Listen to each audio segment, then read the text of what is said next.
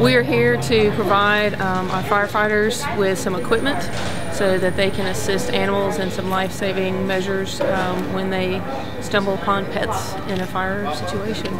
Their oxygen masks, since that's the first treatment we need to initiate with any animal that's had smoke inhalation. Less than 25% of fire trucks and even less than 2% of EMS vehicles are equipped with this equipment specifically for pets.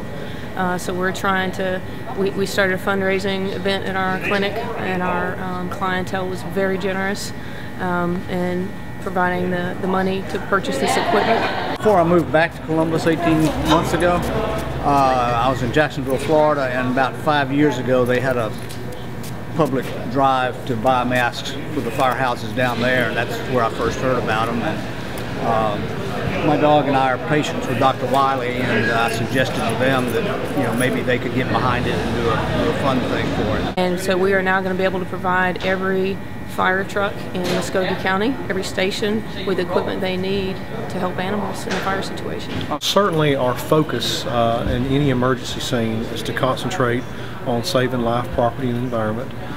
But if we run into a situation, as we often do, where there's no emergent situation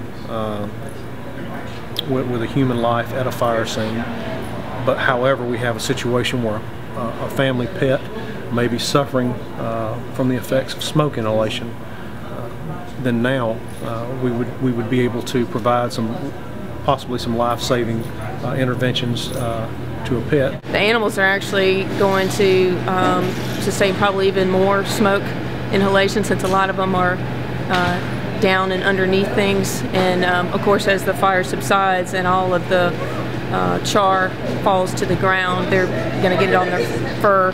So not only are they going to inhale it, they're going to get it in their fur, and of course cats in particular lick their fur and will ingest a lot of it too. 62% of U.S. households have at least one pet, and for a lot of people those pets are family. So losing a pet in a fire is nothing less than devastating to them.